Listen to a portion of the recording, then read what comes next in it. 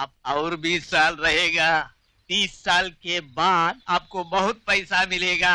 अब मेरा पैसा दे दो ना, डबल ना पड़ेगा।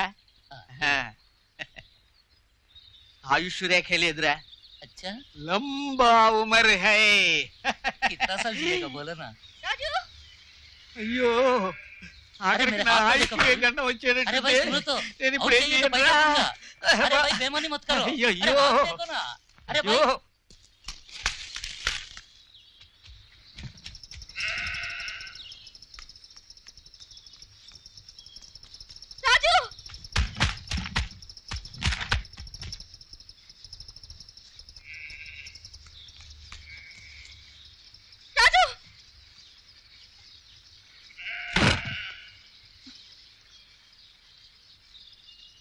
ఎందుకు నన్ను చూసి పారిపోతున్నారు?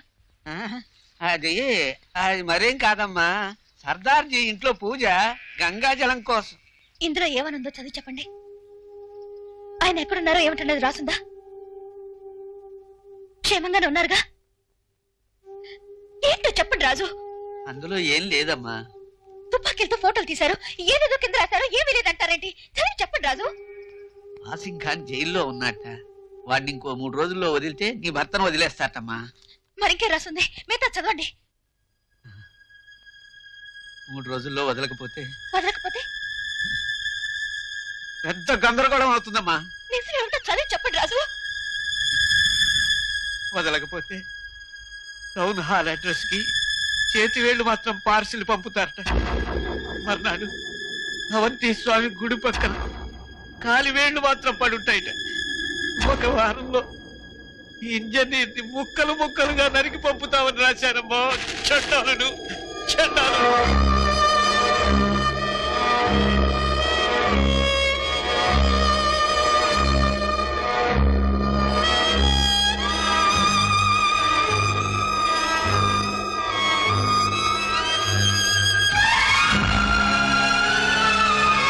ఎక్కడికి వెళ్తున్నావమ్మా? రోజా ఆగమ్మా, నేను వస్తున్నాను.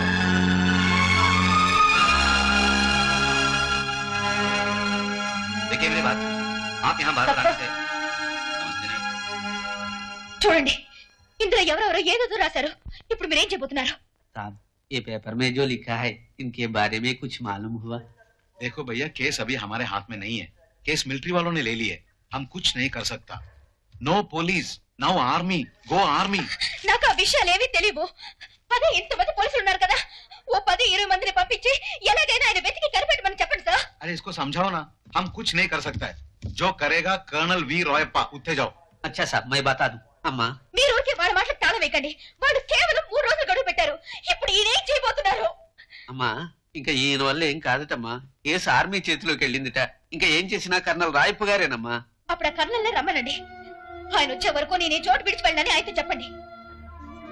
రోజా, అమ్మా రోజా, ఏమిటమ్మా ఇది? వెళ్ళను.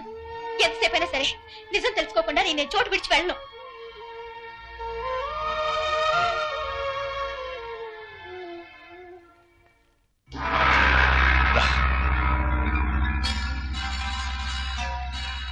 పేదవాళ్ల భోజనం నీకు నచ్చుతుందో లేదో.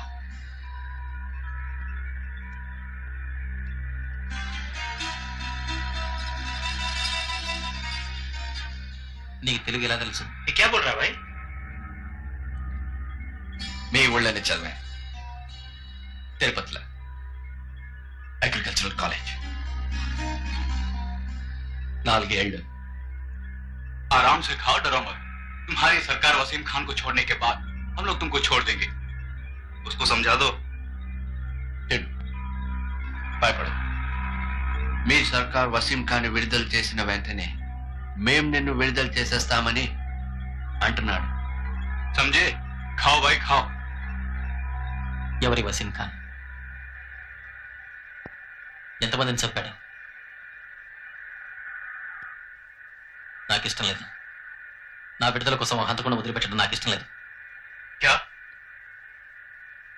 నీ ఇష్టం ఎవరు కావాలి? తిను. నా ప్రాణం పోయినా సరే నన్ను పణంగా పెట్టి మీ వసీం ఖాన్ బయట తీసుకురావడానికి ఒప్పుకోను. తెలుగు పొగరా?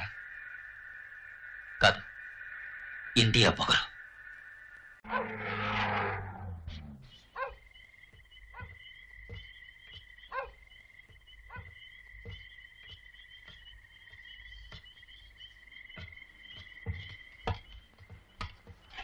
कर्नल साहब, ये ऋषि कुमार का पत्नी है.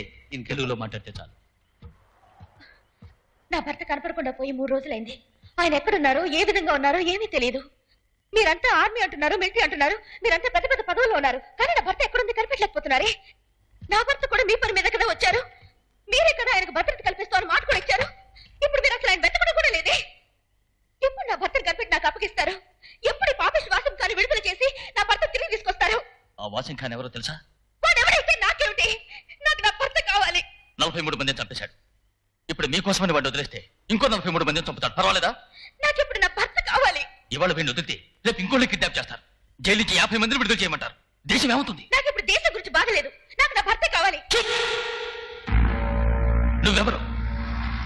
ఇండియాలో పుట్టలేదు. ఇది నీ మాతృదేశం కాదు. ఈ దేశం మీద నీకు హక్కు లేదు, మమకారం లేదు. నీ ఇల్లే నీకు ముఖ్యమా? ఈ దేశం ముఖ్యం కాదు. తీవ్రవాదులంతా కలిసి దేశాన్ని ధ్వంసం చేయాలని చూస్తున్నారు. ఆ విషయం గురించి నీకు బాధ లేదు. నీ ఇల్లు, నీ భర్త నీకు ముఖ్యమా? ఈ మట్టి ముఖ్యం కాదు. ఈ క్యాంపులో ఎంతమంది ఉన్నారో తెలుసా నీకు? తెలుసా? 3000 మంది మంచుని, చలిని, వర్షాన్ని భరిస్తూ చావుకు తెగించి సరిహద్దుని రక్షిస్తున్నారు. ఒక్కొక్కళ్ళ కుటుంబం 1000 మైళ్ళ దూరంలో ఉంది. వాళ్ళంతా నీరాగి అనుకుంటే ఈ దేశమే ఉండదు. ఈ ఊళ్ళో ఏం జరుగుతుందో తెలుసా? యుద్ధం. అందులో ఎంతమంది చచ్చారో తెలుసా? ఇన్నోసెంట్ సోల్జర్స్, ఆడవాళ్ళు, పసివాళ్ళు, అమాయకులు. వాళ్ళ ప్రాణాల కంటే నీ భర్త ప్రాణం ముఖ్యమా? వాళ్ళు ఎత్తుకుపోయింది నా భర్తను కాకుండా ఒక మంత్రి గారి కొడుకునో కూతురునో అయ్యుండుంటే మీరు ఇదే మాట అంటారా? మంత్రి గారి కూతురు అయితే మాత్రం ఆవిడ ప్రాణానికి విలువ ఎక్కువ, నా భర్త ప్రాణం విలువ ఏ విధంగా తక్కువ? నా భర్తను కాపాడే బాధ్యత ప్రభుత్వం మీకు అప్పగించింది.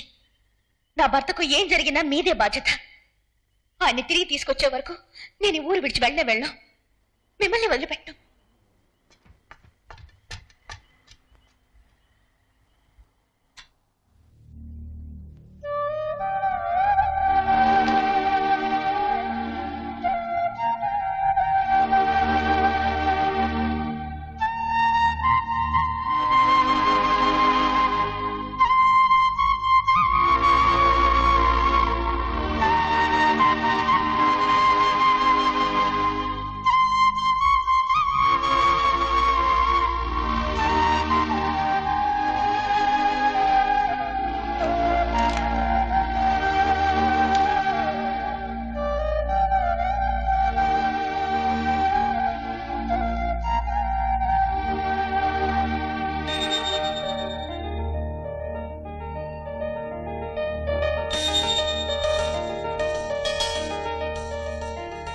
పల్లెటూరు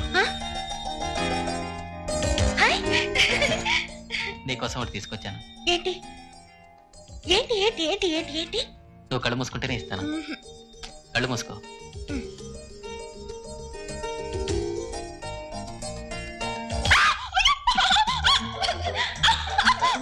ఆగు ఆగు.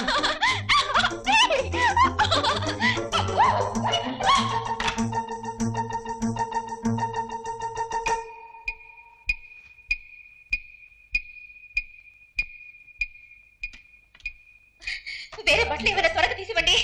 త్వరగా. ఇవ్వను. అయ్యో, మీ పల్లెటూరు పళ్ళు చచ్చారు, చచ్చిపోతుంది. ఇవ్వండి. అవంతా ఏముంది అలాగరా? అయ్యో, మీ కాలు పట్టుకుంటారండి. ఏం లాభం లేదురా.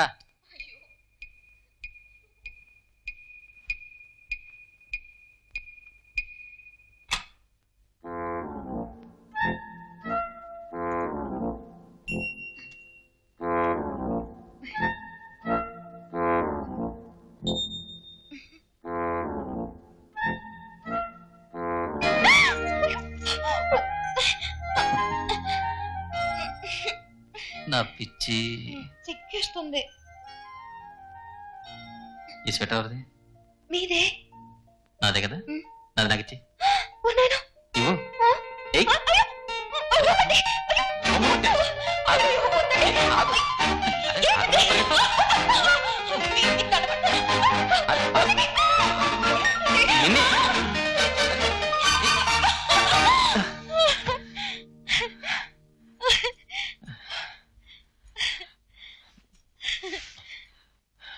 పల్లెటూరు.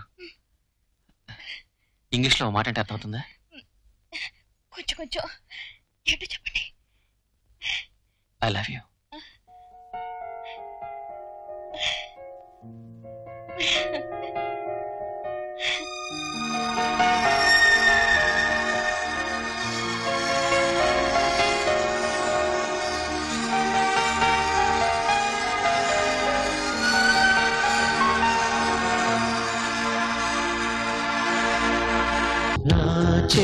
రోజా నాలో ఉన్నావు, నిన్నే తలిచే